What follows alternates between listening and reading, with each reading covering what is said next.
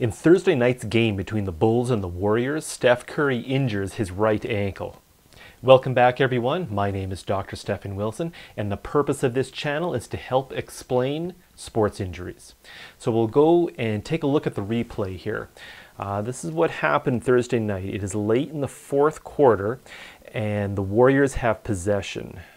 Curry is cutting through the key towards the basket where he receives the pass. He dribbles once, and then his right ankle, right here, it turns. We'll stop the video here, and we can see how much his right ankle folds over, and then Curry, he does yell out in pain. We have an even better view of what happens here.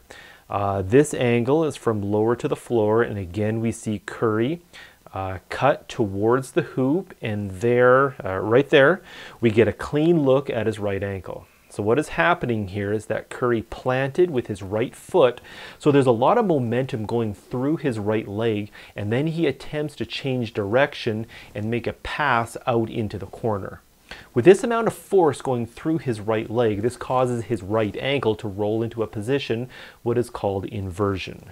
When it comes down, or when he comes down on his right ankle, initially his toes, they're pointed downward in plantar flexion, and then the inversion occurs. With this lateral motion going through his ankle, which is a hinge joint, this will stress the connective tissue on the outside of his ankle. The joint capsule itself will certainly be irritated, but the tissue that connects bone to bone and literally holds your ankle joint together will be placed under a lot of tension, and it will be stressed. Here I'm referring to the ligaments on the outside of his ankle. With plantar flexion combined with inversion, this will stress what is called the ATFL, or the anterior talo-fibular ligament. These two motions combined together create the most common mechanism of injury in ankle sprains. Without question, this ligament will be injured. It's just a matter of how much.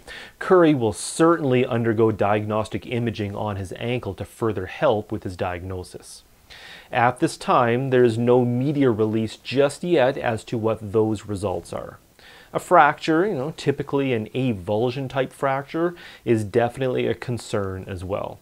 That is when the connective tissue around the ankle is tensioned so hard and so fast that it pulls off of the bony attachment and takes a piece of the bone with it as well. I do want to also mention one other possibility. Whenever you have plantar flexion and a rotational component through the forefoot area in a weight-bearing position, this can cause a condition called a LisFranc fracture to occur.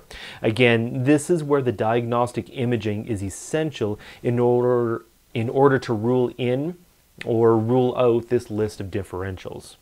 Later in the replay, we do see Curry making his way to the Warriors' locker room. He is favoring his right foot for sure, and limping, but at least he is able to make it there under his own power.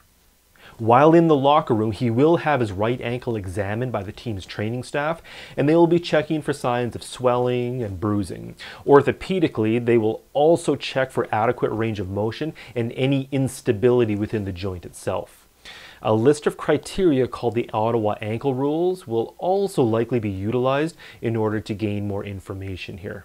Swelling control will also be administered, and then they will plan for the course of action with diagnostic imaging.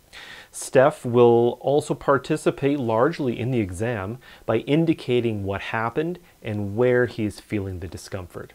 So let's take a look at the anatomy model here, and we'll piece together what has happened. Here is a picture of your right lower leg. To orient ourselves, the long bone on top is your shin bone, known as your tibia, and the other long bone beside it is your fibula. Below your tibia is your talus bone, which makes up the bottom part of the actual ankle joint. So here, between your talus and your tibia, this is your ankle mortise. This joint has to be held together by connecting the bones together, and that is the role of the ligaments. So we know that Curry's ankle rolled over into inversion, which means his ankle turned in this motion here.